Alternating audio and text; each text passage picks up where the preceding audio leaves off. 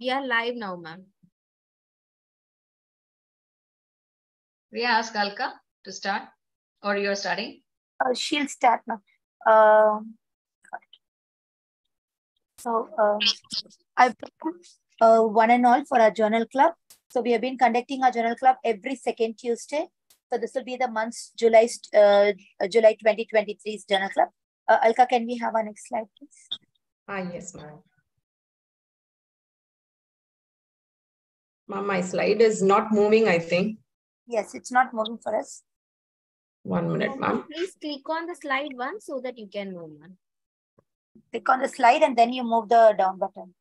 Yes. Now you can. Yes, the next one, Alka. Okay, so it is my great privilege to welcome Dr. Alka Nadar. Madam is an assistant professor from SRMC, the Srihar Medical Institute, and she's a UG PG teacher, and she's done her UG from Maharashtra and PG from Vijaya with 7 years of obstetrics and gynec experience with the field of interest in endoscopy, and she's been an active person, and she's one of my committee member, and I will hand it over to Alka for the further proceedings. Thank you so much, ma'am, for your kind introduction, ma'am. I welcome everyone for a journal club done by OGSSI for the month of July 2023. And before we move ahead with our academic session, I want everybody to honor our Tamil Thai Vaazhathu song. And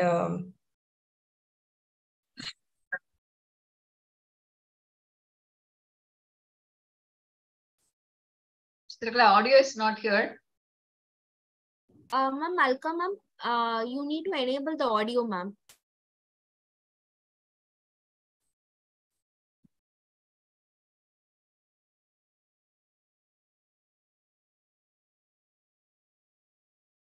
Chitraka, kindly help her. Alka, ma'am, can you hear me? Yes, ma'am. Ma'am, the audio is not coming, ma'am. Yes, ma'am. Can you please stop share once, ma'am? Okay. I will guide you, ma'am. Please stop share. 1 minute.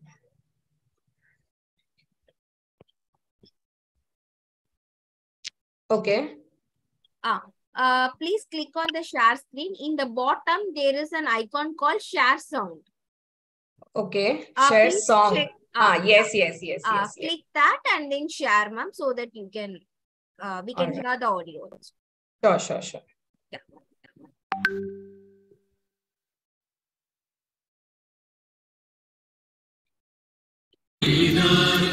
Now, ma'am.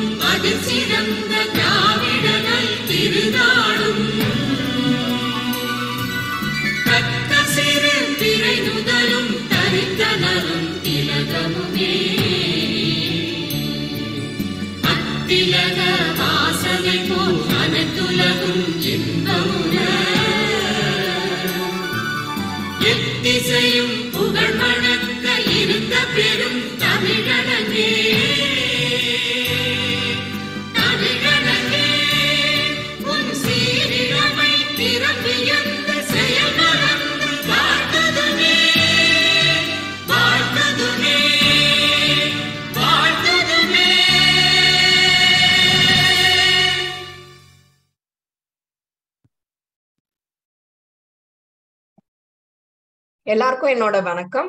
And before we move ahead, I request all our honorable dignitaries to digitalize the lighting the Kuttavalakku.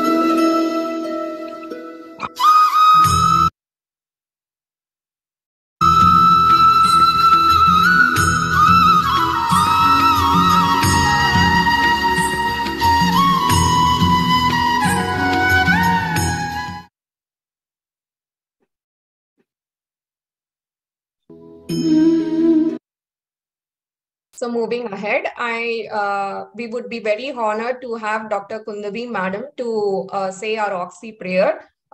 She's the Honorary Secretary of OGSSI, and she's the Head of Department and Senior Consultant and in Triple M Hospital. She has done her Diploma in Reproductive Medicine, and she is a renowned National Board Certified Obstetrician. She is a specialist in reproductive medicine and lab surgery for more than 20 years. She is a member of Fertility Preservation Committee member, an active member of OGSSI, IMA, ISAR, TAPISAR. She is also an endometriosis committee member, has fellowship program in Triple M. She is an invited faculty in multiple conferences, has various publications to her name, and she is a chairperson for Anti-Sexual Harassment Committee. Unfortunately, we couldn't have our madam with us today for the evening session. So I request Dr. Priya ma'am to say our OGSSI prayer. Thank you. Thank you, God. In humility we gather. In gratitude we pray to all the good things you have given us. Shower us with your blessings to pass on the healing touch, to celebrate the arrival of each new life and a mom reborn. The courage to deal with it all when things are not perfect, and to remember that we are but messengers to keep our women safe and free from sorrow. We bow before your kindness and the magnanimity of your endless love. Thank you so much, ma'am. So it's time we honor our very much lovable president of OGSSI, Dr. K.S. Jairani Kamraj, ma'am. She is a senior consultant of reproductive medicine, director of Akash Fertility Center and Hospital in Vadapalani, Chennai. She is a treasurer of TAPISAR, an associate secretary, World Association for Sexual Health, advisory council member, World Association for Sexual Health. Alka, She's a enough. Yeah, yes, ma'am. Thank you so much, ma'am, for being with us today. I request madam to introduce our chief guest and guest of honor for tonight. அனைவருக்கும் வணக்கம். It gives me great pleasure and honor, and it's a very great pride moment for OGSSI 23 to welcome the chief guest for this webinar, Professor Swarna Kadalkar Madam, who is a very dynamic, very lovable, and very much kind-hearted Secretary General, Deputy Secretary General of OGSSI 21-24. Madam is the Vice President of 22-24 and Secretary of MOGS between 21 and 22. Madam is the Editor Emeritus of Journal of OBGYN Jogi 21 onwards, and she's the Editor-in-Chief for Jogi. And she's the Treasurer of OGSSI between 2018 and 21. Madam was the President of Indian Menopause Society in 2017, and she is a recipient of 30 local, national, and international awards and prizes. Yes, ma'am. Please. It's a great pleasure and honor for us to have you here, ma'am, for our Journal Club. And I would like to get your words of wisdom, ma'am. Thank you so much. First of all, 1 second. Thank you so much for inviting me here, Dr. Jairani. And I'm very sorry for getting delayed in every communication you had with me. But I was very eager to join this particular webinar because the Journal Club and everything about journal is very close to my heart, as I have been associated with our journal of Foxy's journal, that is Journal of OBGYN of India, for last several years. So since almost 1998, I have been associated with the journal, and all research that we conduct is all very close to my heart. I can see the wonderful work being done by Dr. Jairani. She just briefed me about OGSSI's various ventures that she's doing. It's a fantastic work, and I have to congratulate you, Jairani, for doing so much of volumes of work under the flag of OGSSI. And particularly today's program, I can see it is wonderfully organized, and the topics that have been chosen are, I think, research methodology module about medical writing. And I request all our audience or all our who have members who are participating, if you are interested in even learning in detail about medical writing, you can go to Jogi's editorials that I have written, editorial series I have written on medical writing. So do log in and go online and see these editorials if you are interested. And all, I think younger generation is also interested for doing research, so it will tremendously help them. And I see that the two topics that have been chosen for Journal Club, aspirin versus placebo in pregnancies, and I think these two topics have always, and these questions have always been in my mind. I always keep asking, does really aspirin help? And second is also very, very important, and whole our obstetrics we have done thinking about whether push method is better or Patwardhan method is better. So I think the research that you have chosen, I'm sure it must be of high quality. And when you describe the research, I'm sure everybody will come to know what is their experience, the author's experience, and we learn a lot from their experience and their conclusions. So I once again congratulate the whole team, OGSSI. I think Dr. Kundavi, she could not be there. Dr. Surekha, who is our chairperson. I'm so glad that my joint associate editor, Sujata Darvi, is here as a honorary secretary of EMOGS. But she is such a great editor. We have been working together on the Journal of OBGYN of India, FOXI. I can see the experts, speakers, moderators, they all are all learned. And I'm sure this particular deliberation is going to be of great help to all of you. So I wish you all the best for this particular program, Jairani, and I'm sure you will have many more of these programs. I wish you all the luck. Thank you so much. Thank you, ma'am. Thank you for your lovely words. And definitely all the postgraduates, all the junior consultants, and all the people, delegates who are logged in will be definitely taking your advice of looking into the editorials and the research things in the Jogi. And they will all be working hard towards getting a lot of research for our FOXI, which is a very much need for an hour, because that is the idea behind starting this journal club. And we really take your words and work forward for getting most researchers from everyone who are here, the youngsters who are logged in, ma'am. Thank you so much for your words, and we will work for your vision, definitely. Sure, all the best, all the best. Thank you, ma'am. Thank you so much. Thank you for your words. And I have the great pleasure and honor to welcome and introduce our guest of honor, Madam Dr. Sujata Dalve. Madam is she is actually the secretary of EMOGS, and she is a joint associate editor of Jogi. And I know Madam for more than 15 years. To start with, she has been a person who has done a lot of research methodology workshop with us in OGSSI when I was a secretary. And the Madam has done a very encouraging work to most of our OGSSI members, which we are almost 100 people are registered in that workshop. And Madam is so dynamic in all her work regarding the research. And she's the present librarian of the Mumbai OBGYN Society. And she's the president of the Mumbai Menopause Society. And she's presently the honorary clinical associate of Nauroji Wadia Maternity Hospital and Jagjeevan Ram Hospital. Madam is well known for her softness, for her very appreciating work for everybody. And definitely we look forward to you as an inspiration, Madam. Over to you, ma'am, for your kind words of your guest of honor talk, ma'am. Ma'am, unmute myself, ma'am. You are mute, ma'am. Sujata, ma'am, you have to unmute. Ma'am, please unmute, ma'am. So you're muted, ma'am. Yeah. Yes. Now, yeah, ma'am. Now can you see? Yeah, yes. I can hear you. Yeah. Thank you, Jairani, for such kind introduction.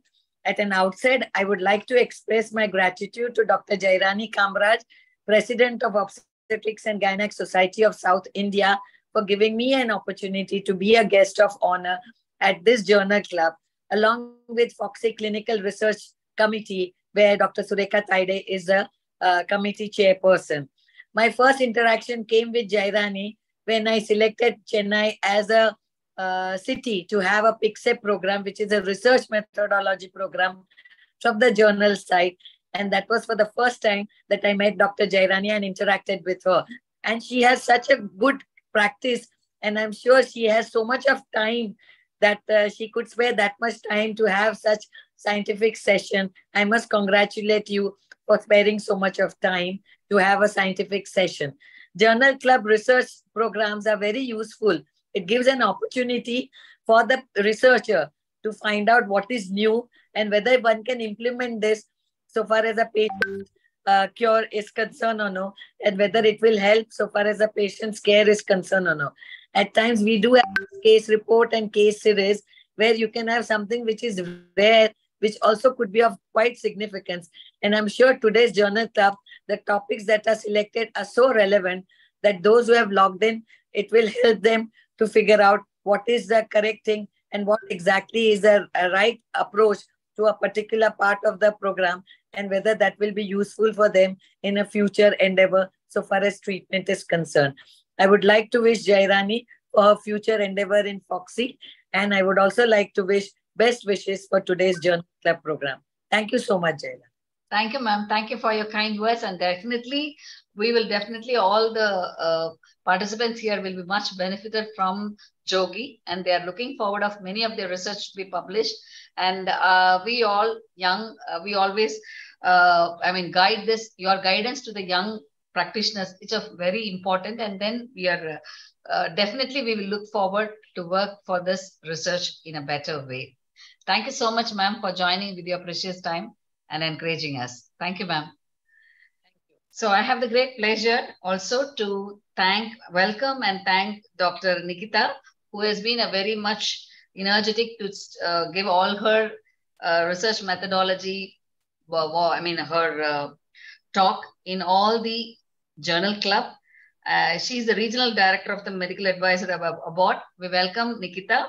And also I have a great pleasure to welcome Dr. Shobhana Priya, who is the Joint Secretary of IMA Thombaram, who is an expert here. And also Dr. Preeti Agarwal, who is the Professor of Sri Ramchandra Medical, SRMC. And also I have the great pleasure and pride to welcome Dr. Nandita Thakur, who is a Senior Consultant of the Nandidas Fertility Center. And all the, my committee members headed by Dr. Priya Kannappan, and the MOC, Dr. Alka Nadar, welcome you all.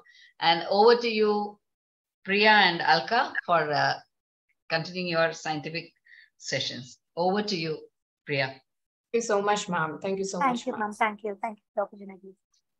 Alka, you can. Ma'am, shall we start with our scientific session then? Yeah, please. So we have, I welcome Dr. Nandita ma'am to be our chairperson for the session for the evening. And the first session will be spoken by Dr. Nikita Prabhakar. She's well known for her health research methodology course, which she has done in St. John's Research Institute, Bangalore. She is currently working with ABOT, and she'll be doing the module 4 for us today. And over to you, Dr. Nikita. Thank you, Dr. Alka, for the introduction. Shall I start sharing my screen? Yeah, once. Yeah. Now you can share this.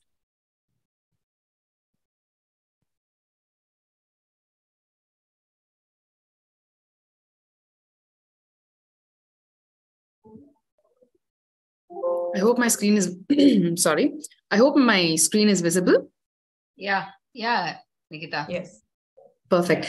So a very good evening to one and all present. It's my absolute pleasure to be here this evening. This is my 4th session that I'm taking in association with OGSSI. And I have to say that you have been a wonderful audience. It's a very interactive session. And it's an absolute pleasure to be here. Thank you to Dr. Jairani. Thank you to Dr. Priya Kannappan, and all the organizing members of the OGSSI committee. Thank you. And without any further ado, I'm going to take you through the 4th session, which is a session on medical writing. Just to give you an overview of what I'll be talking about is, in terms of medical writing, just an introduction to medical writing. What is the anatomy of a manuscript? What are the technological enablers?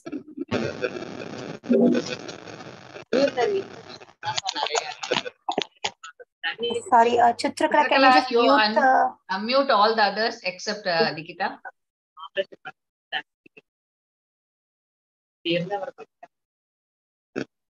Perfect. I'll carry on.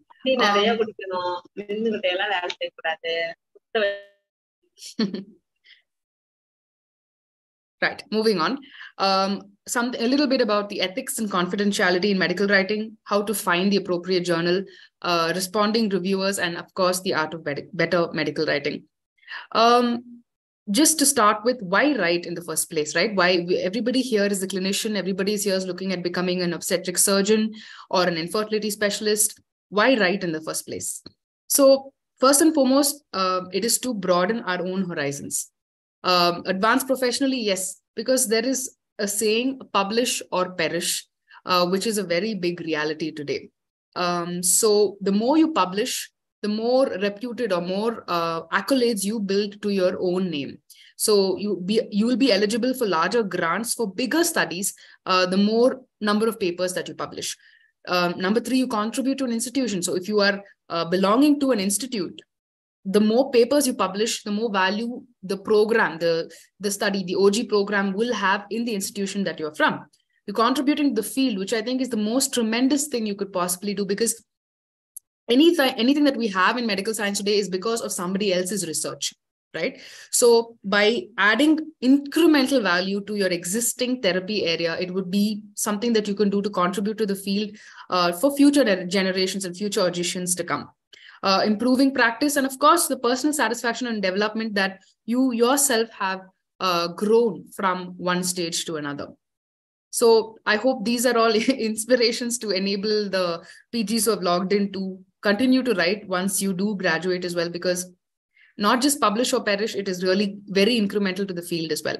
So what are some of the excuses that we say, there's no time, where do I have the time to write? Or I don't know what the process is. I'm very unfamiliar about the whole process of writing. I don't know where to begin. Or maybe because of past papers having been rejected by journals, it could be a bad experience.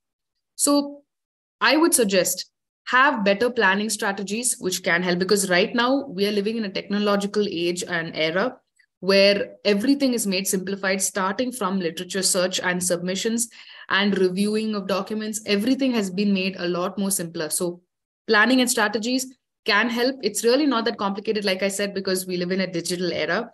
And don't get, persistence pays. Everybody gets rejected at some point or another. And they say failures are the stepping stones to success. So please do persist and write more papers. So the essential parts of a manuscript would be the IMRAD format, which is introduction, methods, results, and discussion.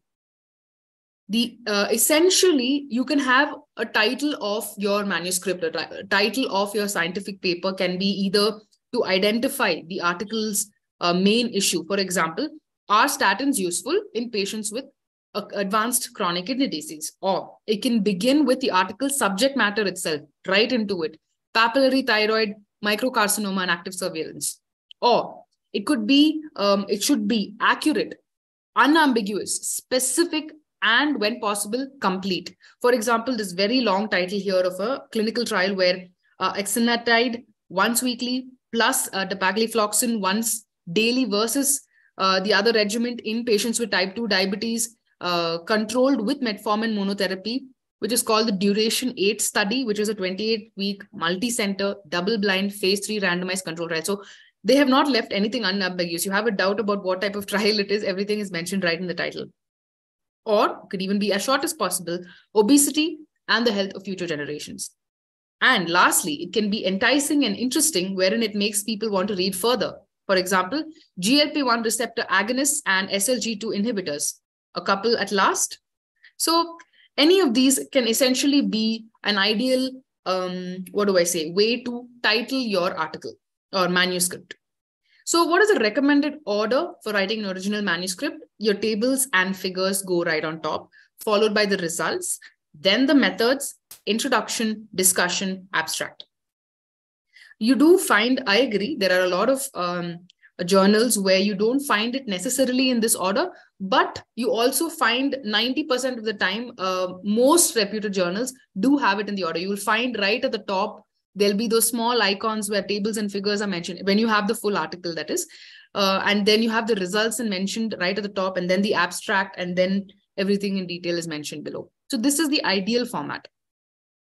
Now, coming to tables and figures, they are the foundation of your story. So editors and reviewers and readers, more than anybody, may first look and maybe only look at your title, the abstract, and the tables and figures directly, right? So the figures and tables alone should stand alone and tell a complete story. The reader shouldn't have to go back to the main text. Just based on your tables and figures, you should be able to tell the complete story. So a few tips when it comes to tables and figures: use fewer figures and tables needed to tell the story, wherein let's say you have multiple variables and each have come up to a common result, right? You don't have to put up all the variables and all the tables, analysis in the form of a table. You can give one common table that gives you the entire picture, right? Because naturally, see, it's easier when you look at 5 tables as opposed to 20 tables. It's a lot more neater and crisper. Number 2, do not present the same data in a figure and a table. So if you have a particular set of data represented in the figure format, use some other part of your study to be represented in the table. So that way, just by looking at figures and tables, almost everything is covered. When you enter a table in your study, please avoid using grid lines. Just these 3 horizontal lines, most appropriate. Kindly remove the grid lines because it looks very clustered. And also, one must mention the reasonable amount of significant figures, wherein here it's written 45.076 plus or minus 5.032. So 1 or 2 points after the decimal should be sufficient. In most cases, it is just the whole figure plus or minus the amount, right? So a reasonable number of significant figures should be more than sufficient. And when you have a descriptive characteristics in a study, you have to ensure to give units, right? Systolic blood pressure measured in, so on and so forth. So it makes it more easy, it makes it more relevant, and nobody has to go back to your entire paper to read, okay, what did the doctor measure it in? What was the unit they have taken? Is it kgs? Is it pounds? What is it? So please ensure to mention the units in the tables. Figures. When it comes to figures, it should have a brief title, essential experimental details in both the x-axis, y-axis, definition of each of the symbols and bars, and explanation of the panels, and all statistical information like the test used and p-values all should be mentioned in the description below. Coming to the results, you should not organize the results section in the order in which you did the work. Rather, it should make a narrative. It should make the narrative a logical progression. This is the progression or the flow of your paper or your study. That should be how your results should be written, right? So participants, this is the description of the samples. We had excluded these kind of patients. These were lost to follow up. Finally, in the remaining patients, we looked at this as a primary outcome. And then these are some of the tables and figures to, complement whatever results you are talking about, right? So a few tips: include only findings that flow from your method section. Be sure that data is in tables, and whatever data you have entered in the tables should match with the texts that you have mentioned in your article. And you should remain objective. Do not interpret or comment on the findings, right? You should remain objective. Results is not equivalent to raw data. So the results section should summarize what the data shows, wherein you point out simple relation. It looks, for example, it appears that more number of smokers were found to have developed the primary outcome of lung cancer. Like, just point out simple relationships. Describe the bigger picture trends. Cite figures, tables that represent the supporting data, right? Avoid simply repeating numbers that are already available in tables and figures. Like I said, you're given the time to paint a big picture here. Utilize this 30-second elevator pitch that you have to have the essential data upon tables and figures, and at the same time not having the same story repeated here and there, right? And most importantly, reserve the term significant only for things which are statistically significant. Now, what verb or tense to use would be always use past tense for completed actions, like we found that women were more likely to, or men smoked more cigarettes than the average reaction time was, right? And use present tense for assertions that continue to be true, such as what the table shows or what you believe out of this study or whatever the data suggests. So you can say figure 1 shows, or the findings confirm, or the data suggests.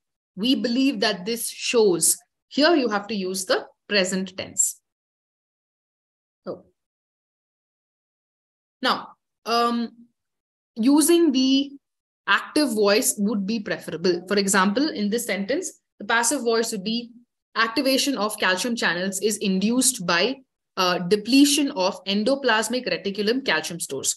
You should rather put it as the depleting calcium from the endoplasmic reticulum activates calcium channels. It's short, it's crisp, right? Great authors always say we and I. For example, I'm sure you remember this, Dr. Watson and Crick, right? We've learned it in biology in 8th standard. Watson and Crick celebrate 1953 paper on Nature Begins, which is our DNA. DNA structure was described by Watson and Crick, right? So we wish to suggest a structure for the salt of deoxyribonucleic acid. So it looks, what do I say? Great authors use we and I. It's more humbling. Now, coming to methods. The methods section should be written as the recipe for a study's design so that others can reproduce the same research, right? So it should talk about the study design, about the enrollment, about the variables that you are looking at, the measurements, data sources, and the statistical analysis. All of this should be contained in your methods section. Now, apologies. Now you have to see if your journal's author's instructions include specific reporting guidelines for particular study designs. Please ensure to look at that. And there are these are the links that I've included to major biomedical reporting guidelines. One is the equatornetwork.org and the NLM-NIH-Gov.services. This is these are two websites where you can look at biomedical reporting guidelines, right? Now, this is a couple of, research reporting guidelines and initiatives. There's a consort, quorum, prisma, moose, remark, start, strobe guidelines, and for all, and structured to have a structured paper or a structured RCT or structured systematic meta-analysis or systematic review. These are a couple of guidelines that I put up here as examples, right? This is the Equator Network that I had put up the link for earlier, wherein the reporting guidelines for main study types such as randomized control trials, whether you're doing an observational study, systematic review, case report, whatever type of study you're doing, all of the various respective guidelines, like for example, consort for your RCT or strobe guidelines for observational study, they are all, there are links that are present here. So you would be able to go through these individual guidelines when you are doing your study. Now, make life more easy for your reader. Yes, please use flow diagrams or tables to simplify explanation or methods, because as you know, the methods section essentially is a long portion in the entire manuscript, right? So as much as possible, if you can simplify it in the form of a flow chart or a table, you'll find so many beautiful papers where the doctor has explained the enrollment in a flow chart, right? Or they talk about their inclusion and exclusion criteria in a simple table. So these sort of make it a lot easier for the reader. Think about it. You're also doing literature research, right? How easy you would feel or how nice you feel when you look at a very organized paper, right? And also report methods in past tense, okay? Because this is something that you have already completed. The action is done. We measured this, so and so. So it should be in the past tense. But use present tense to describe how data are presented in the paper. Meaning data are summarized as means, plus or minus standard deviation, so on and so forth, right? Excuse me. Now coming to the introduction. This introduction should include a concise review of relevant literature, right? You should provide context and rationale as as to why you need the study. Why did you even undertake the study, right? What is the problem that you are addressing in this study? Then what is already known? So what is the knowledge gap that exists, and how will this contribute to this knowledge gap? And include a statement of purpose, usually at the end of this introduction section, or even a hypothesis if it's appropriate. A few tips when it comes to introduction: be concise, but do not underestimate what has already been published. Be focused, keep focused too. It's very easy to get carried away when you're, it's like blowing your own trumpet, right? The reason we did this study is this and that. And just to let you know, this is the knowledge gap that we were trying to. So kind of don't get carried away. Keep focused to your subject matter and know your purpose, state it clearly. This should be your introduction section, right? So what do? You provide context and rationale. You state what is already known and include statement of purpose, and please ensure to quote relevant literature. So essentially, when you do an introduction, this should be the order: what is known, what is unknown, and what is your hypothesis or purpose, right? So it should be literally like a funnel. You're zeroing in on the problem. So it'll be background information, what is the knowledge gap, what is your hypothesis, and finally, write plan of attack. What is your approach? What is your plan of attack, or what is your proposed solution? That is the way to write a beautiful introduction. Then comes the discussion. This is the most difficult section to write because it requires the author to interpret, but not over-interpret his or her results, right? So what do you do in the discussion? Number one is you summarize all the main findings. Then you talk about the significance. What new knowledge is contributed, and how does this compare with what has already been done before, right? That is a discussion section. Then you talk about the limitations of the study. You talk about future research directions. If you've seen many RCTs, it'll be written, some of the limitations of the study are so and so. We were not able to include these particular category of patients. We, however, feel that when future research papers should be conducted to explore this area of interest also, or this particular section or segment of the society also needs to be included, and further research papers need to be done to establish the causal relationship between so and so. So if you notice, it'll be written towards the end of the discussion. So future research directions also need to be given. And finally, conclusion. Now, when it comes, a few tips would be read similar articles in your target journals for examples of how they have put the discussion pointers together, right? So it gives you some kind of flow to write the discussion. So when it comes to introduction, it was an inverted cone. Discussion will be the same cone upright, right? So answer whatever question you have asked, support your conclusion, your data and others' data, defend the conclusion, and finally give the bigger picture or the take-home message of your study, right? So it's essentially the inversion of the introduction cone.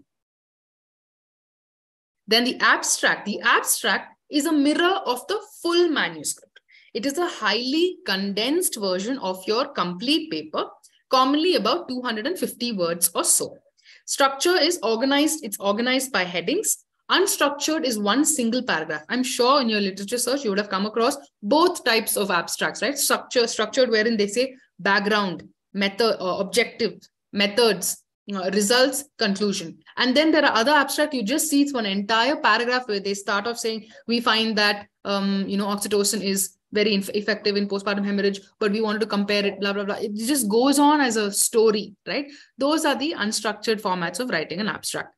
Now, a few tips when it comes to writing the abstract.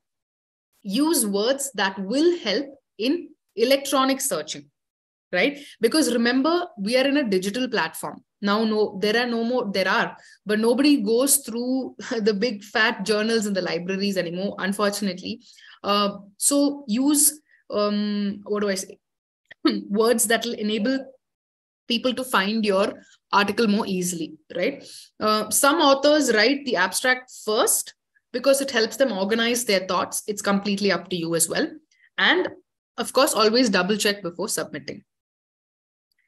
So a few technological enablers include.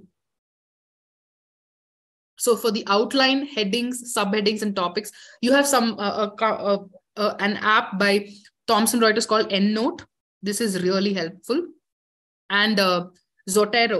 Zotero is also a free tool that helps you to organize, to cite, and to share your research structures. These are a few technological enablers to help you with your outline, to help you with your bibliography, right? And also to keep an organized library, because it keeps all the papers that you are doing for literature search also in the library section. So you're able to quickly take it out and then cite them. So these are a few technological enablers to make our life a lot more easier than it already is. Plan effectively for original research paper. Yes. So number one is the first session that we took, have a clear research question. Now, I'm so tempted to put the question out here to ask if anybody remembers the structure of the research question that we had done in our very first session a few months ago. There are 5 parts. I'm not able to see the chat box, but if anybody remembers, please enter it in the chat box and you'll make me a very happy person today. The 5 parts of a structured research question. Great. Then number 2 is seek statistical advice. Use the right study design. Again, we had studied different types of study designs as well. Act ethically. Of course, that goes without saying. Keep an open mind and minimize bias. And agree to publish even negative results. This I feel is extremely important, because you might go in with a certain mindset intending to prove, A equals B.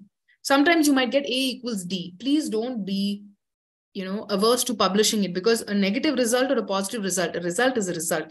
All your hard work has brought this into fruition. So always publish. Behave ethically. I don't have to say this, but as per the Declaration of Helsinki, ICH, GCP guidelines, we do have good clinical practice guidelines. There are courses and certifications to get this GCP certifications for ethical research. And publication ethics, of course, avoid misconduct, don't fudge any data, protect the patient's identities, informed consent has to be taken. So no deviation from that. Risk imposed on participants. Let's say you're giving some sort of a trial drug. Always the risk has to be clearly informed to the participants. Benefits to the society, benefits to participants, everything has to be reported very clearly in your publication. And it's not always enough to state that the study was approved by an ethics committee or IRB, right? You should also feel ethically cleared in your mind as well.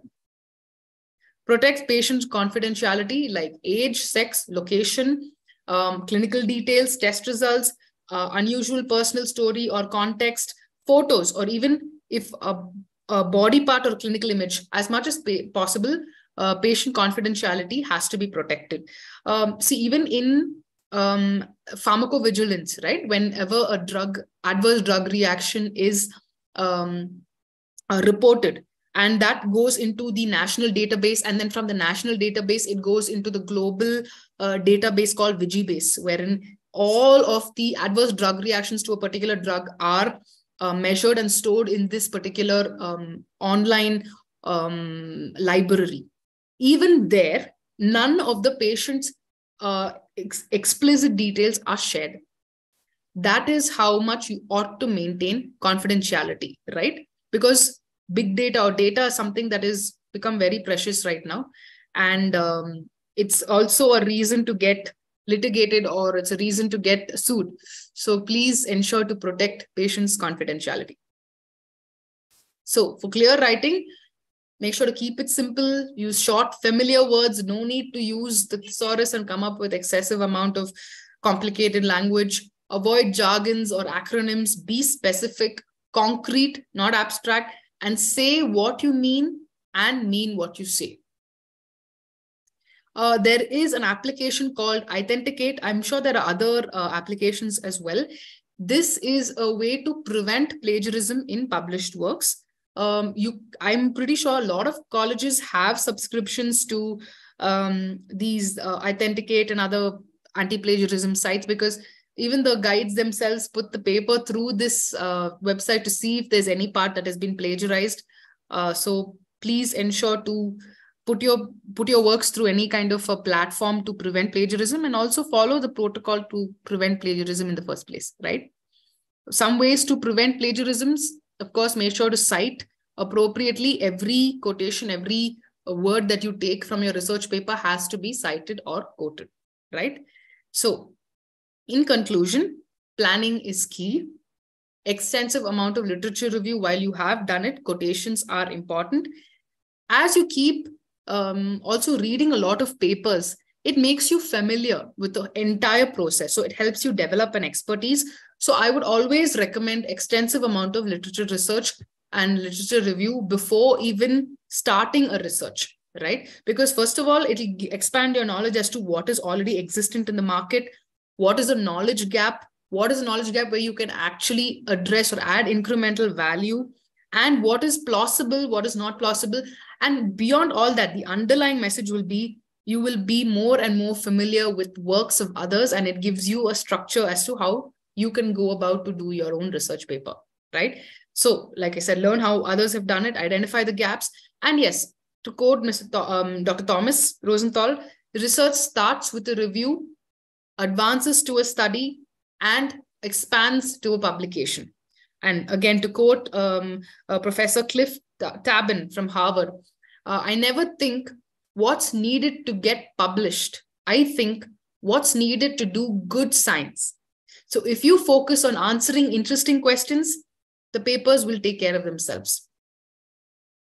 Then begin thinking of manuscripts at the time of grant development. Start thinking about authorship. The need section of a grant can be the basis for the introduction of a manuscript. Because like we said, in the introduction, you're talking about the knowledge gap, you're talking about what is already there, and then you're talking about what you are bringing into the picture, right? And publishing a literature review in advance can help you get that grant. Finally, don't give up. Never get discouraged with feedback from colleagues and journal editors. Writing is something we all need to constantly work on. Perseverance is key. Thank you, and a very good day to one and all present. I hope my presentation was clear. Yes, Dr. Nikita, that was definitely 100% amazing presentation. And for people like us who are in a medical college and on an every day-to-day basis, we think how to write a research. I think you've done a fantastic job in clearing all our doubts and helping us to come with a good research article. Thank you so much. I request our chairperson, Dr. Nandita ma'am, to give her expert comments on Dr. Nikita's presentation. Nikita, congratulations. That was an excellent presentation. And I think everybody who's writing papers will be very much, taking home points. I took my own points from your talk. So we hope to hear more of this so that it will help all of us write. So being teachers, we are also learning a lot more. Thank you very much. So moving on to our actual journal club session for this July 2023. Let me just share my screen.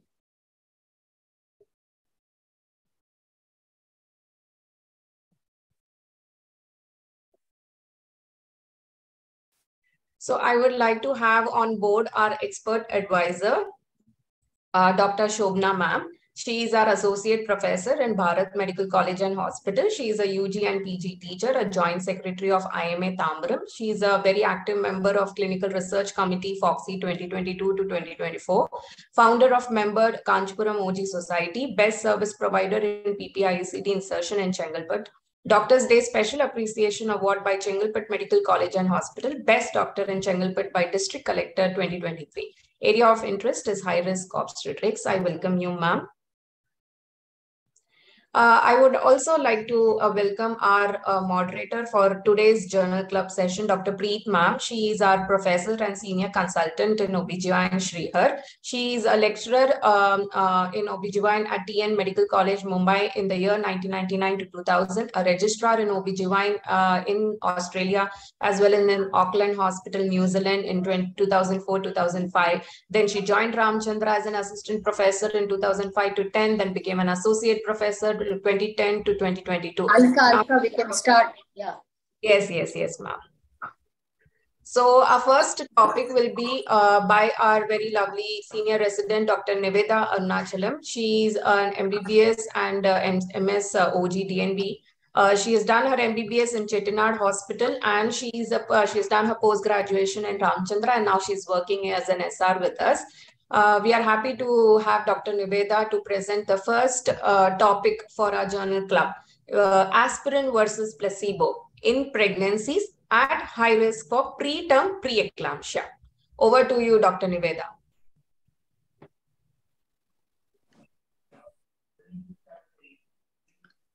Niveda, you can share your screen. Yes, ma'am.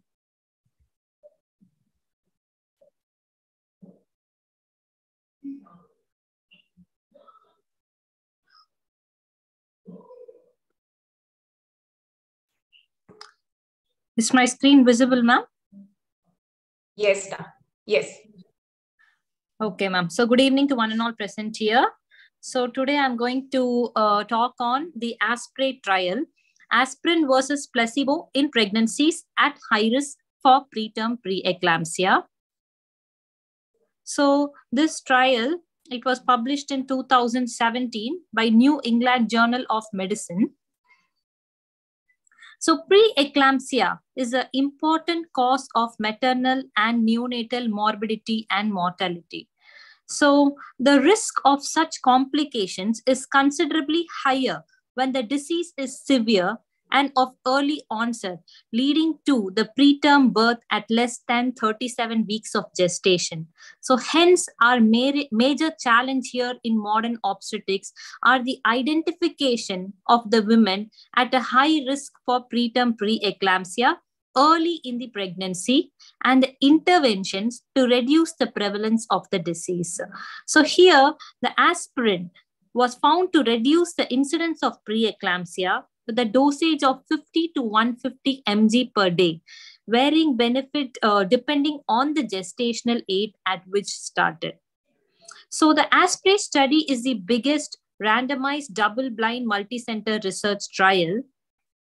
Here, it was done in the first stage of the study. The women were screened for the risk of preeclampsia using a combined preeclampsia screening protocol in the first trimester, around 11 to 13 weeks, based on the biophysical, biochemical parameters.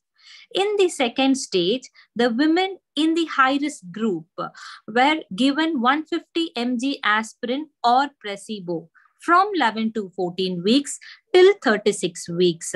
And the outcome study was delivery of preterm preeclampsia of less than 37 weeks. So the trial design and participants, it is a double-blind placebo-controlled trial with the duration from April 2014 to April 2016. And the trial was conducted in 13 maternity hospitals in UK, Spain, Italy, Belgium, Greece, and Israel. So 26,941 women underwent screening with singleton pregnancies for preeclampsia from 11 weeks to 13 plus 6. Here, the women at high risk were given aspirin of dosage 150 mg per day from 11 to 14 weeks till 36 weeks. The primary outcome studied here was delivery before 37 weeks with preeclampsia, and the secondary outcomes studied were any adverse outcomes of the pregnancy before 34 weeks of gestation, before 37 weeks of gestation, and at or after 37 weeks of gestation, stillbirth, neonatal death, neonatal therapy, and poor fetal growth. So 26,941 women with singleton pregnancies were screened.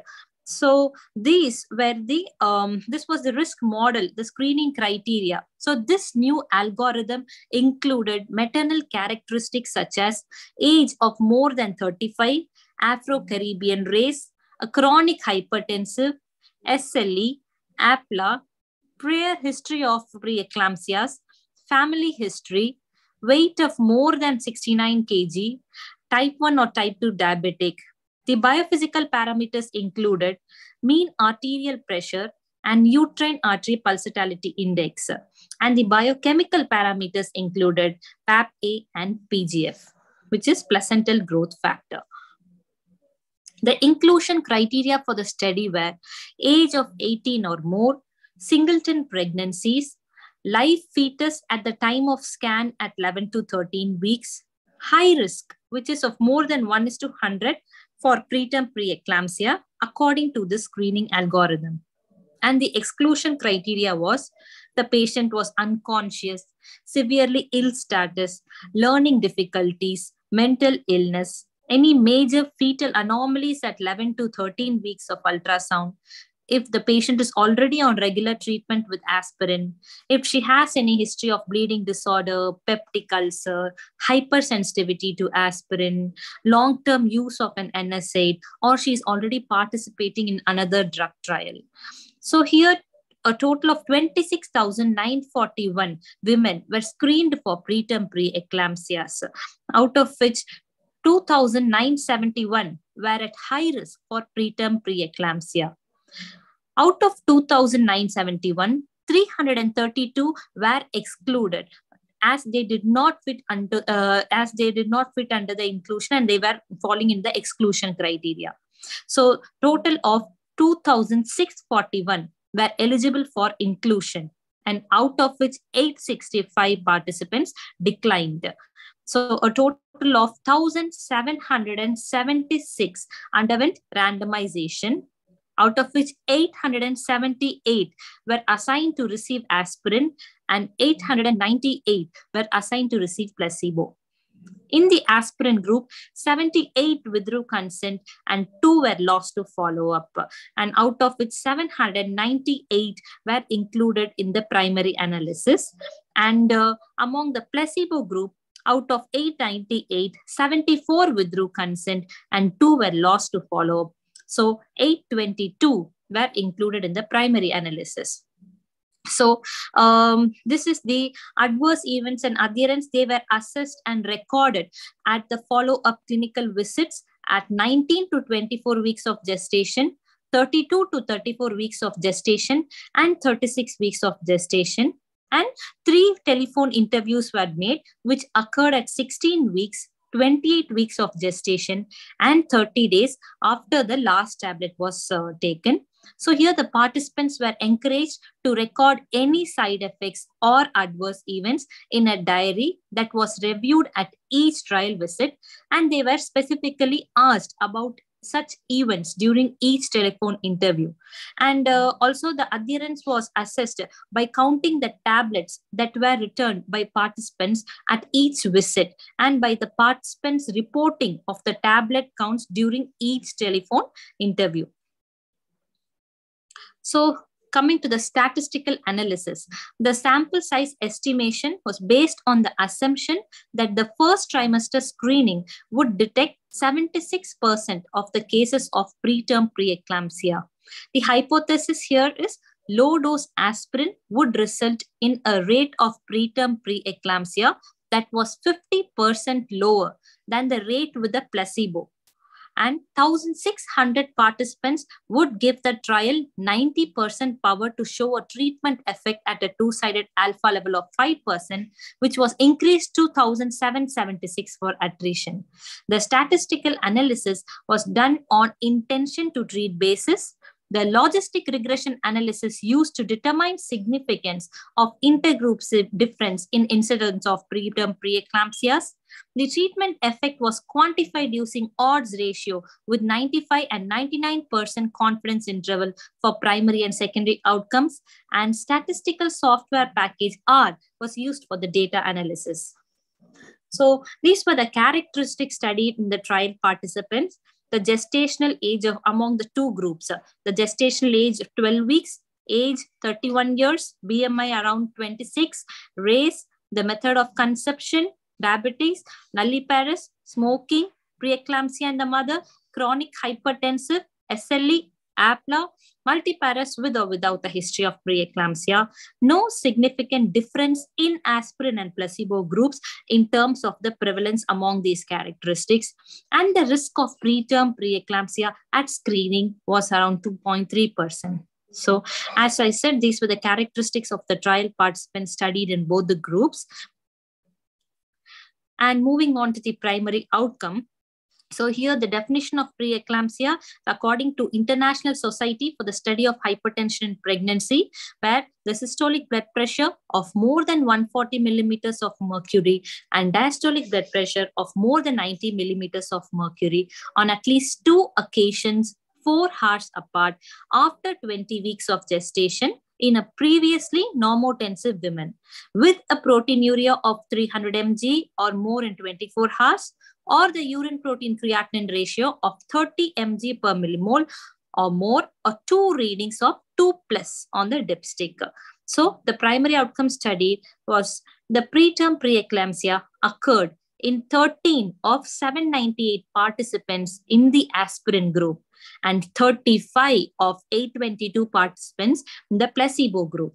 And also for preeclampsia in less than 34 weeks, it occurred 3 of 798 in aspirin group and 15 of 822 in placebo group. So these were the outcomes of the trial. As I said, the primary and the secondary, and these were the neonatal outcomes according to the trial group. These were the following studied: stillbirth, death or complications, requirement for the therapy, poor fetal growth, without the preeclampsia, without being SGA, neonatal bleeding, miscarriage, intraventricular hemorrhage, anemia, sepsis, RDS, NEC, ICU care, ventilation, and IUGR. Adverse events, there were no significant difference in adverse event in both the group. So the conclusions of the ASPRE trial were: in women identified by the first trimester, combined screening to be at high risk for a preterm preeclampsia, the administration of aspirin at a dose of 150 mg per day from 11 to 14 weeks till 36 weeks significantly reduces the incidence of preterm preeclampsia, and there is no significant difference in neonatal outcome or adverse effect of the aspirin. So moving on to preeclampsia, it complicates 2 to 8% of the pregnancies. The definition according to ACOG 2013, where we have a systolic BP of more than 140 and a diastolic of more than 90 on 2 occasions 4 hours apart after 20 weeks in a previously normotensive patient, or of systolic blood pressure of 160 and a diastolic of 110 with a confirmation within minutes is sufficient. Along with this, the other factors would be a proteinuria of more than 300 mg in 24 hours, or a protein creatinine ratio of more than 0.3 mg, or a dipstick of more than 1+. New onset hypertension with any of the following without the proteinuria will also be diagnosed as preeclampsia, such as a platelet count of less than 1 lakh per ml, creatinine of more than 1.1 mg per deciliter or doubling in the absence of renal disease, liver transaminases twice of the upper limit, associated pulmonary edema, and cerebral or visual symptoms. This is a pharmacology of aspirin. So aspirin is a prototype of a non-steroidal anti-inflammatory drug and a member of the family of salicylates that have in common salicylic acid as an active agent. Salicylic acid is composed of a benzene ring and 2 radicals, 1 hydroxyl and 1 carboxyl. In the acetyl salicylic acid or aspirin, the hydroxyl group salicylate is transformed into an acetyl group by esterification. So this is the mechanism of action by which it blocks the cyclooxygenase enzyme. The doses below 300 mg selectively and irreversibly inactivates the cyclooxygenase 1 enzyme, suppressing the production of prostaglandins and thromboxane A2, which is mainly the reason for vasoconstriction and platelet aggregation, thereby inhibiting the inflammation and platelet aggregation. So these are few studies on which shows the benefits of aspirin, which when initiated less than 16 weeks is much more higher. So the role on aspirin dose on prevention of preeclampsia and FGR, here it involves a study of 45 RCTs, including a total of 20,000 pregnant women randomized between 50 to 150 mg of aspirin. And it concludes by saying a low dose aspirin, if initiated of more than 16 weeks gestation, has no impact on the risk of preeclampsia, severe preeclampsia, or FGR, which in turn says us that the benefits of aspirin are only increased when it is initiated less than 16 weeks. And also the risk reduction is greater with a higher dose of aspirin. This is another paper, the chronotherapy with a low dose aspirin for prevention of complication in pregnancy, which was published in 2012. Here, it is a prospective randomized double-blinded placebo-controlled clinical trial.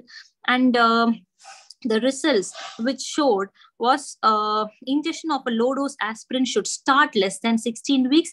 And also it is better advised to be ingested at bedtime, but not upon awakening. Why so? Is because the acetyl salicylic acid, when ingested at bedtime, as compared with upon awakening, it significantly diminished not only the 24-hour level of plasma and renin activity, but also the excretion of the 24-hour urine sample of cortisol, dopamine, and norepinephrine.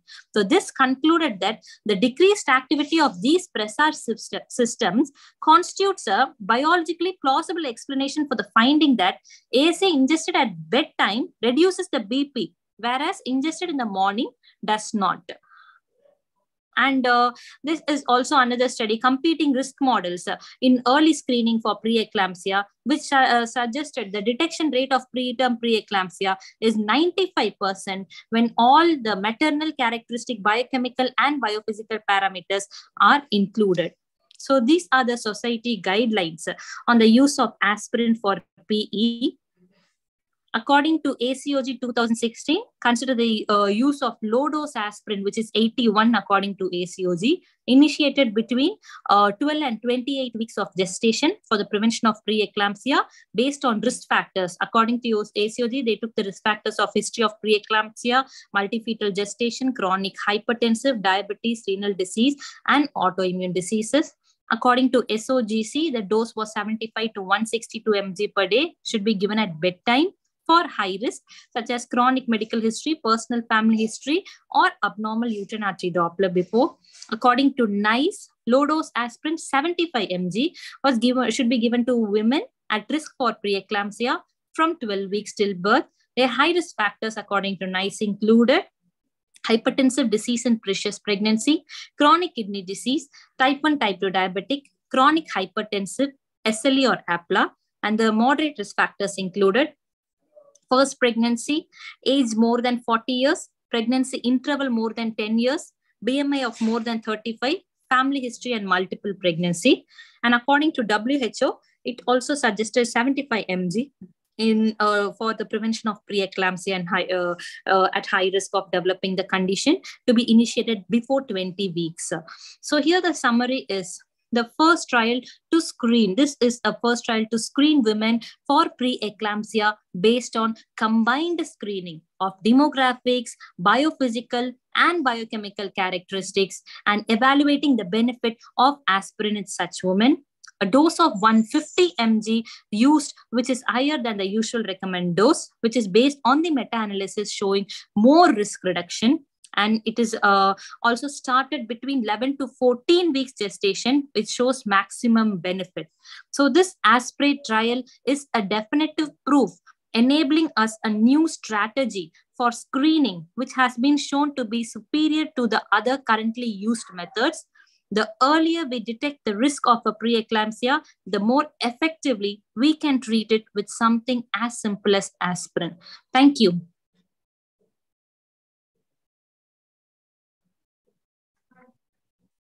Thank you, Niveda, for a very elaborative session on aspirate trial. I'm sure everybody who was listening to your presentation would have been convinced that how various bodies had suggested various doses of aspirin and how now there is a standard dose that is recommended according to the aspirate trial.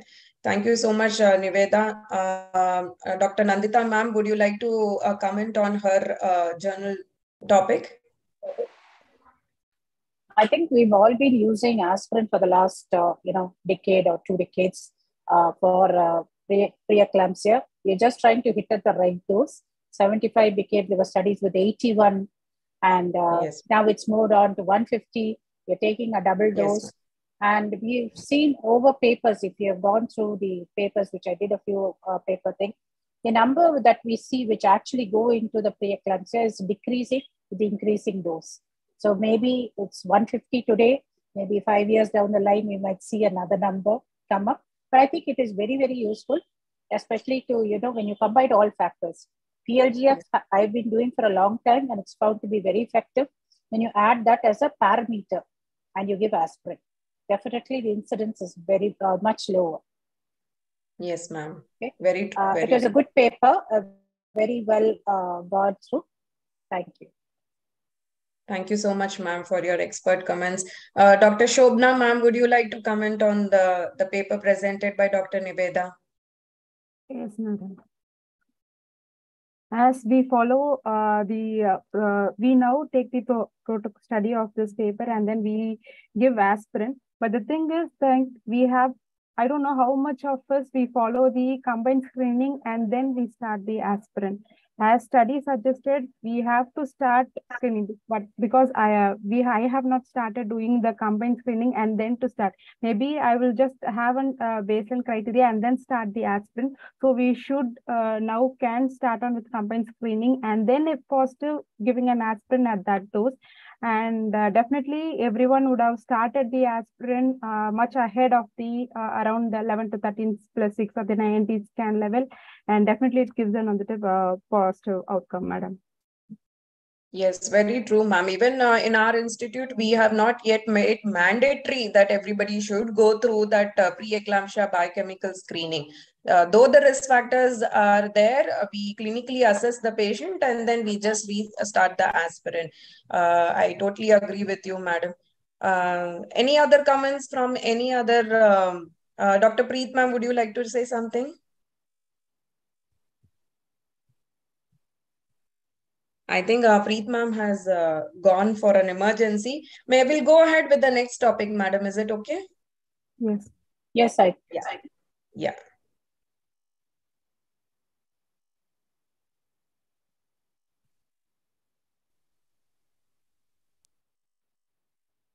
So our next topic for today evening will be presented by Dr. Abhimati. She is one of our senior postgraduate in OBGYN. She has done her MBBS from KAPV Government Medical College, Trichy, and her internship from Mahatma Gandhi Memorial Government Hospital, Trichy. She is currently our postgraduate and she has presented various paper and posters in various conferences. Her topic for today will be comparison of push method versus Patwardhan method on maternal and perinatal outcome. Over to you, Dr. Abhimati.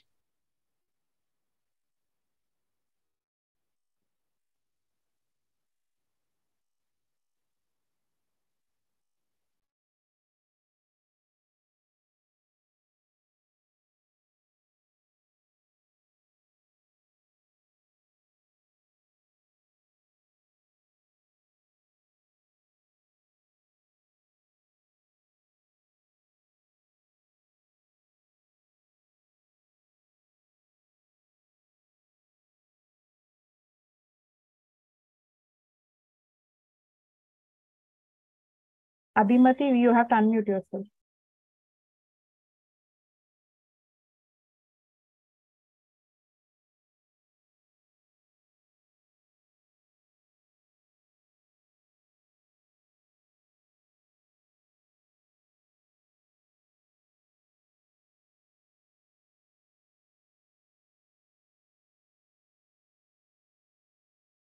Abhimati, we cannot hear you. Are you talking?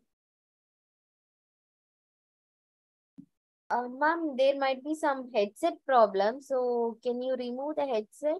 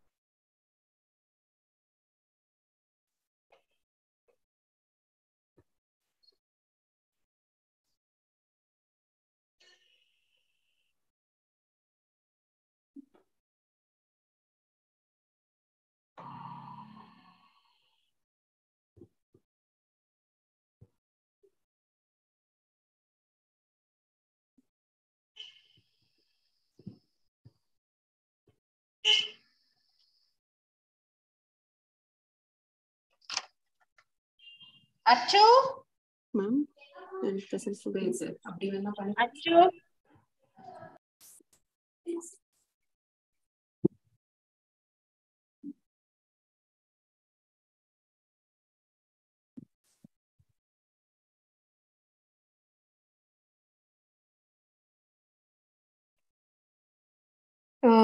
Am I audible, ma'am?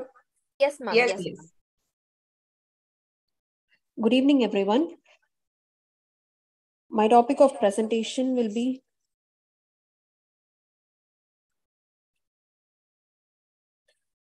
comparison of push method with Patwardhan's method on maternal and perinatal outcomes in women undergoing cesarean section in second stage. It was conducted in the Department of Obstetrics and Gynecology in Jipmer, Puducherry, India, and it was published in the Journal of Obstetrics and Gynecology, March 2019. Background: the cesarean section in second stage is often associated with the deeply impacted head, and hence various techniques have been described to overcome this difficulty to deliver the fetal head during a second stage cesarean section.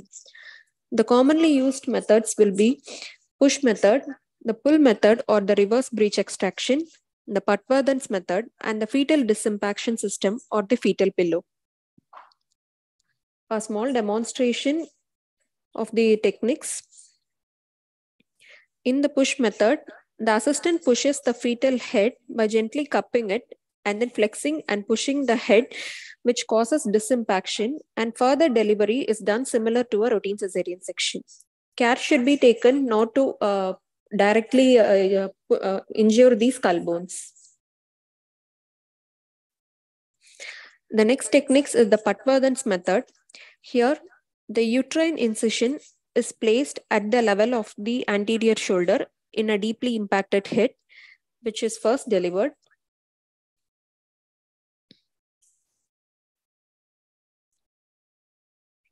Applying gentle traction on the shoulder, the other shoulder is also delivered.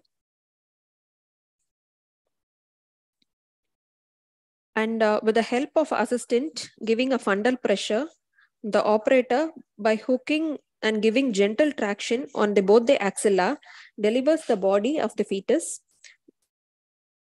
which will be followed by the delivery of the feet, and the head is delivered by traction on the legs. And this will be the fetal pillow method. Here, the base of the plate is folded to squeeze the dome of the balloon, and the dome of the balloon is placed in contact with the fetal head, and the base plate is at the pelvic floor, and the patient's legs must be placed flat before inflation. And this fetal pillow is inflated with 60 cc of normal saline and can be inflated up to 180 cc, and the valve is closed, and this causes disimpaction of the fetal head. And the routine cesarean section is performed. And during removal, the valve is opened and it is deflated, and device is removed by hooking a finger on the plate and pulling it outside through the vagina. So the objective of the study to compare the rates of maternal and neonatal morbidity of delivering the fetal head using either the push or the Patwardhan's method in women undergoing cesarean section in the second stage. This is a retrospective cohort study which was conducted in the Jipmer Institute, and the period of study was from January 2014 to 2016. And all pregnant women who underwent cesarean section at full dilatation with their fetal head at 0 station or below, and where the fetal delivery of the fetal head was performed using the push or the Patwardhan's method were included. And exclusion criteria includes women with multiple pregnancies and fetus in a non-vertex presentation. The case records were retrieved and data was collected regarding the maternal characteristics such as age, height, weight, BMI, and obstetric details such as parity, gestational age at delivery, and medical comorbidities. And these are the baseline characteristics which were compared between the push method and the Patwardhan's method.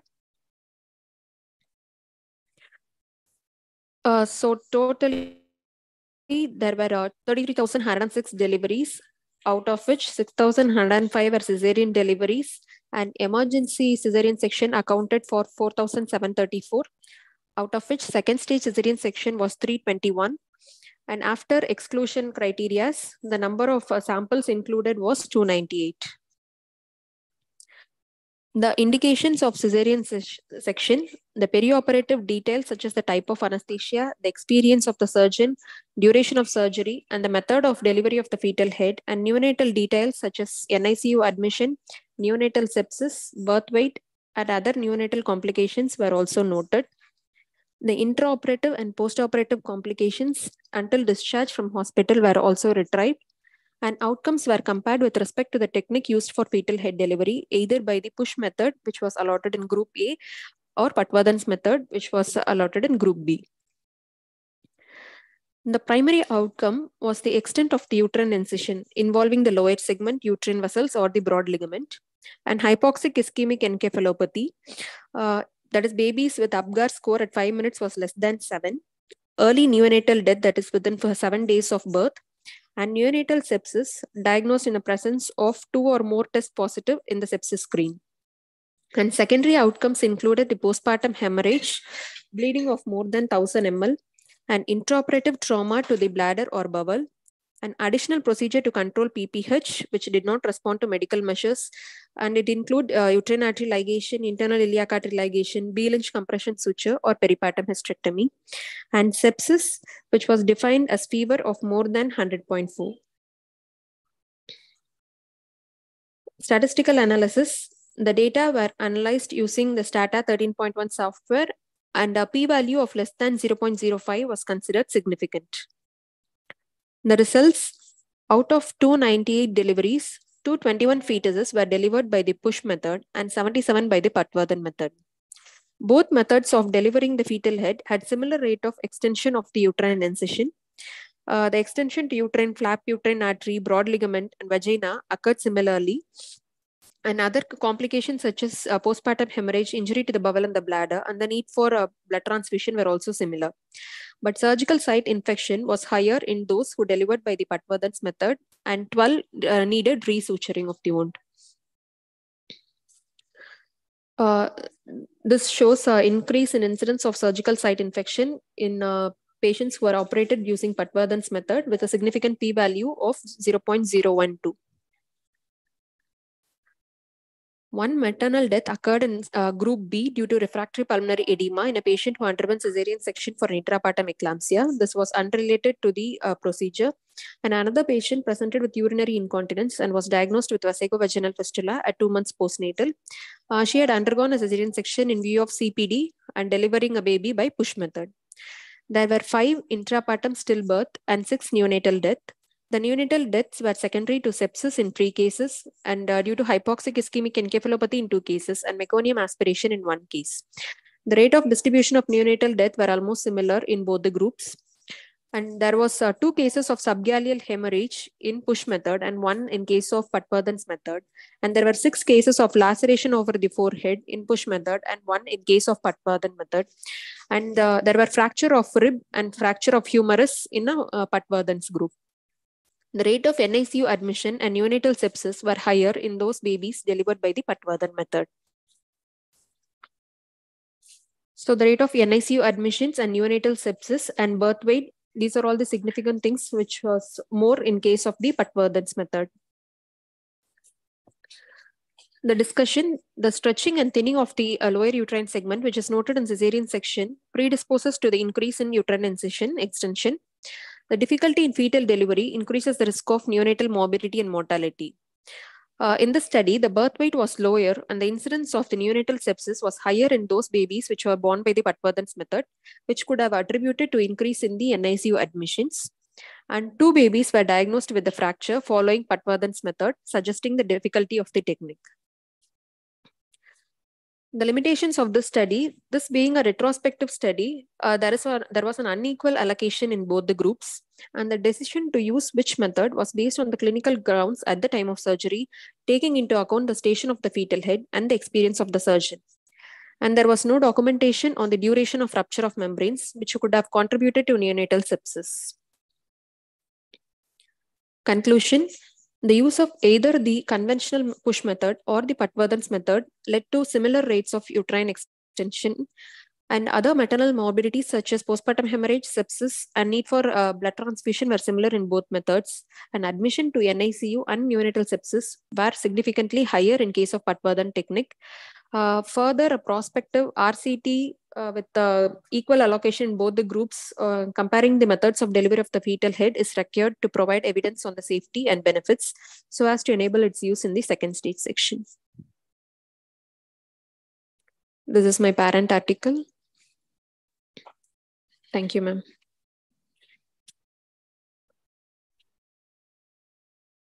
Thank you, Abhimati, for a very wonderful journal presentation. I would request Dr. Nandita ma'am to give her expert comments. I think this is a need for all the obstetricians. We have come a long way. It's gone a full circle. Patwardhan, modified Patwardhan, push technique, then we use the balloon. So every time, we get stuck in a procedure, we try the other procedure. But the morbidity is much, much higher. We should realize that. Okay, because the thinner the segment, more the trauma, more the hemorrhage. So in Patwardhan's technique, if the shoulder of the baby or the position of the baby in rotation, if it's just facing downwards, the occiput right up, probably it could be much easier without damaging the fetal parts. But if it's in a rotated position, definitely the trauma is going to be high because we are trying to manipulate both the arms, bring it out like a cross on both sides, then deliver the body of the thing. The reverse Patwardhan, yes, delivering with a breech probably will add much less trauma. That was not included in the study. The ratio of the number of patients also in this particular study was half. So obviously we are seeing more number of sepsis. That's what even the conclusion line says. So I think it's a very, very good article for an obstetrician because every second counts at the time of delivery. We want a good upguard for the baby. The time to deliver also is longer because we're doing more maneuvers on the baby. So I think it was an extremely well chosen article for discussion today. And she did a very good job. Anybody else can add a point too? Yeah. Dr. Shobna ma'am, your expert opinion, ma'am. Yes, ma'am, that they have taken in this retrospective study, they have the Patwardhan method was used in almost 25% and push method in 74%. But so we do not know, and obviously the neonatal complications are high in Patwardhan, but I have a doubt here, like how they are expert in their own technique matters to the delivery of the baby, which has caused the neonatal injuries and then the neonatal admission. Of course, sepsis is there here in the Patwardhan because I follow Patwardhan rather than push method because I have been trained in Patwardhan. Similarly, how the surgeon is getting trained and how it is causing because I was there 10 years in government and I have never used push method, to be very frank. But none of my babies have gone for an, I think probably less than five babies would have gone for an admission in a Patwardhan baby. Because it is the expertise of the surgeon and the assistance to deliver the baby is also much more important in the Patwardhan. Of course, push also requires an assistant, but it is the experience of the expertise of the surgeon also matters then. And we have to go for in this presidentialship, we are going for the optimizing cesarean section rate. We need to also as in the study we started, they told that because of the litigations and because of the young generation, as we are not confident enough to use the mid-captive forceps, we are going for a cesarean section. So we have to reduce the section rate as well. And get stuck in the second stage, we should be enough handling the delivery of the baby in a better way. So that would be, it's a good study, but it depends also on the expertise of this surgeon in which technique she is trained at. Very true, ma'am. Very true. That is a very good point that all the obstetricians here who are attending has to understand that the technique that she has shown as a video, it looks very simple, but as Nandita ma'am also said, if the back of the baby is not anterior and it's probably like posterior, it is very difficult to get that shoulder out and cross on either side. So Patwardhan might not be the solution for every second stage C-section. So that is one point which has to be very clear. But everybody should know how to deliver via Patwardhan as well as breech extraction. That's very important because push method might not always be very helpful and might not always work. So you should be well versed with the other techniques as well. Yes, ma'am. Preet ma'am, would you like to say something? Yes, thanks Alka for conducting so well. Thanks Oxy for giving us the opportunity. Nivedita did a very good job of detail. As we all know the aspartile, but still there was something which aspirin, how it works and how it does the job. So Nivedita told in a very good way. And second stage section has always been a nightmare. Even after doing so many thousands of section also, when we are left alone at night, the second stage section is always a nightmare. So we thought that this topic will be very useful for all the young people hearing it and know all the different techniques of delivering the head. So I think both of them did a good job. Plus our chief guest and everybody also told a very good thing, comments. Dr. Priya ma'am.